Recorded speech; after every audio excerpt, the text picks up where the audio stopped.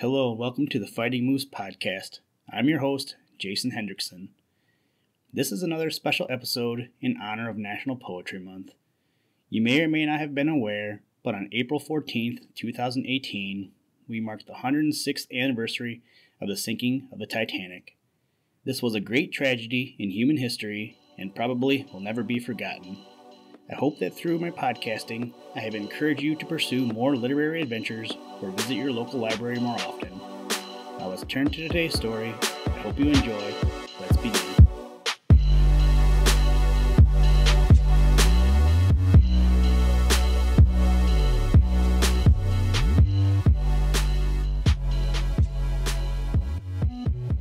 The Titanic Disaster Poem by J.H. Mackenzie. On the cold and dark Atlantic, the night was growing late. Steamed the maiden ship Titanic, crowded with human freight.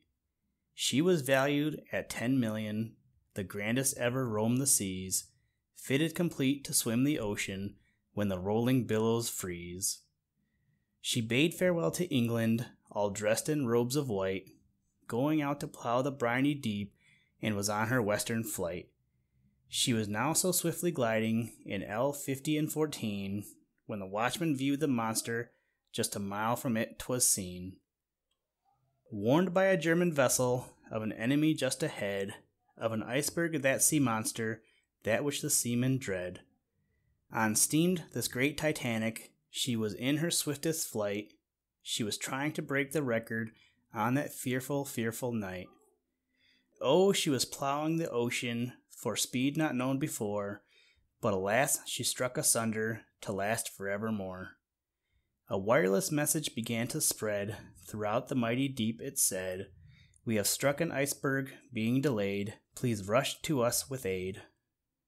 The captain of the White Star Line, who stood there in command, was an admiral of seasoned mind en route to the western land.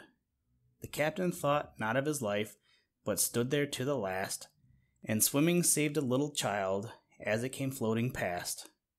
Outstretched hands offered reward for his brave and heroic deed, but the intrepid man went down aboard, trying to rescue a passenger instead.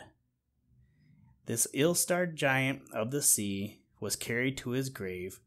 On the last and greatest ship was he that ever cleft a wave. Gay was the crew aboard this ship, passengers large and small. They viewed the coming danger, they felt it one and all. On played the grand orchestra, their notes were soft and clear. They realized God's power on land, on sea 'twas just as near.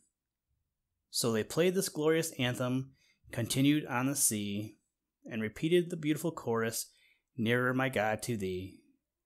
Then silenced when the ship went down, their notes were heard no more.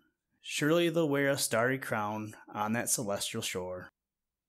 Colonel Astor, a millionaire, scholarly and profound, said to his wife, "I'll meet you, dear, tomorrow in Yorktown."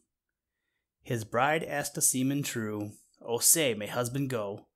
The echo came upon the blue. He answered, "He may, you know." This man rushed not to his seat. He seemed to have no fear. Being calm, serene, and discreet, tendered it to a lady near. "Oh, go," he said, "my darling wife. Please be not in despair. Be of good cheer, as sure as life, I'll meet you over there." Well, could he have known this dreadful night, the sea would be his grave, though he worked with all his might for those whom he could save. This man a soldier once had been, of military art, proved himself full competent then to do his noble part. Major Butt, well known to fame, a lady did entreat to kindly name him to his friends whom she perchanced to meet. He realized the men to realize, the weaker they should save. He gave his life with no surprise, to the sea a watery grave. And with a smile upon his face, he turned to meet his fate. Soon, soon the sea would be his grave, in an ever after date. And Strauss, who did the children feed, had mercy on the poor, and all such men the world doth need to reverence evermore. Oh, may the union of Strauss and wife be memorial to all men. Each for the other gave their life, a life we should commend. And may all girls who chance in life to read this poem through, emulate the deed of such a wife as went down in the blue. Down, down goes the great Titanic with faster and faster speed, until alas, there comes a burst, she bade farewell indeed. Farewell, farewell to land and seas, farewell to wharves and shore, for I must land beneath the breeze to reach the land no more.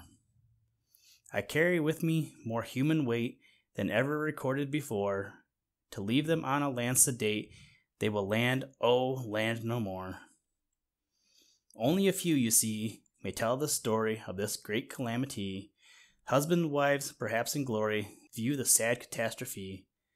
The Carpathia eastern bound for the Mediterranean Sea, turned to the mighty sound, the wireless CQD. Quick was the preparation made to warn the unfortunate few, for the homeless was cold and delayed, being chilled by the wind as it blew. So to the youth through life has started, be ever thoughtful and true. Stay by the truth, be not departed, success shall come to you. Oh, may you shun the iceberg, by the dreadful work was wrought, and prosper by the lesson this mighty ship has taught.